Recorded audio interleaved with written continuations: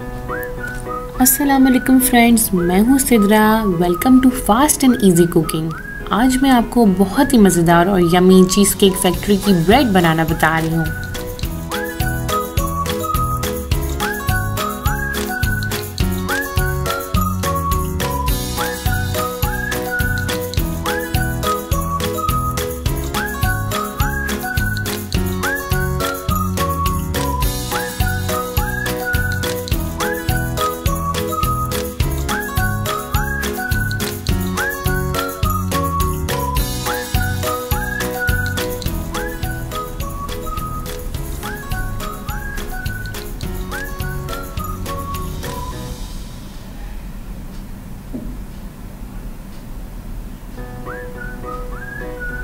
Bread बनाने के लिए सबसे पहले आप लूक वार्म वाटर में बटर डालें ताकि वो मेल्ट हो जाए।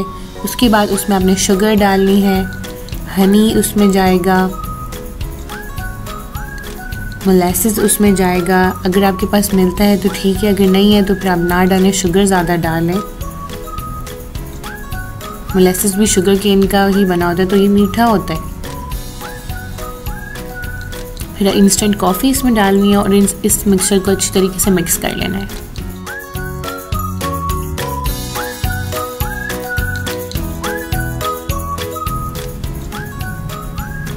ओके, अब जो फ्लोर हमने लिया था ब्राउन फ्लोर और वाइट फ्लोर, उसमें मैंने ईस्ट डाला है, इंस्टेंट ईस्ट, और फिर उसको मिक्स कर लिया है।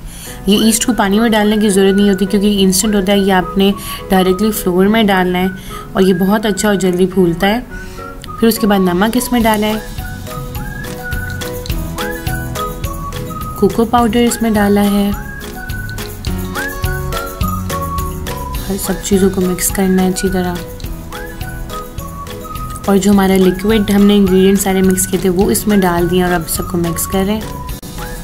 इसको मिक्स करने के बाद हम अपने जो सरफेस है उस पर थोड़ा सा मैदा लगाएंगे और फिर उसको अच्छी तरह से गूंदना है। आपने इसको गूंदना है, जैसे ब्रेड होती है उसको गूंदना बहुत ज़रूरी होता है, उससे वो बहुत अच्छी बनती है।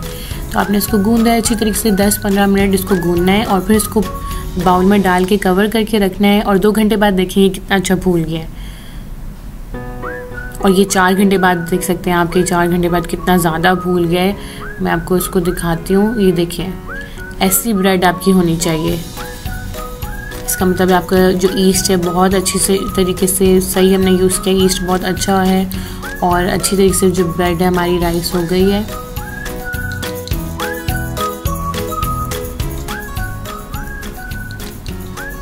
अब इस पॉइंट पे 1 मिनट इसको मैं और गूंदूंगी, ज़्यादा नहीं गूंदना, 1 से 2 मिनट्स आपने इसको ऐसे गूंदना है और फिर आप इसको कोई भी जो शेप आपको पसंद है आप इसको दे सकते हैं। अपनी ब्रेड को बन बना सकते हैं और जो शेप आपको पसंद है आप इसको दे सकते हैं। इस तरीके से इसको गूंदेंगे पहले, शेप देने के बाद इसको फिर 2 घंटा राइज होने के लिए हमने रखना है।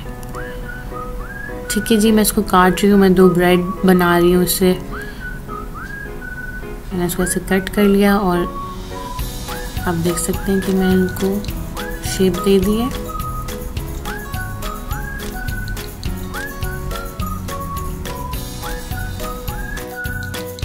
इसके ऊपर आप ओट्स लगाएं, बहुत अच्छा लगता है, फ्लेवर भी अच्छा आता है। तो मैंने इसके ऊपर ओट्स लगाए। अब मैं इसको 2 घंटा राइज होने के लिए छोड़ रही हूँ, कवर करूँगी प्लास्टिक शीट से और ये 2 घंटे बाद आप देखें कि ये कितने अच्छे राइज हो गए हैं।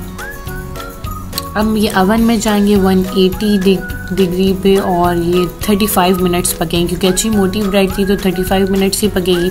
अगर छोटे बन रहे तो वो 15 मिनट 20 मिनट भी ले सकते हैं, but this bread take 35 minutes. और अब ये बिल्कुल रेडी है। Hope you guys like the video.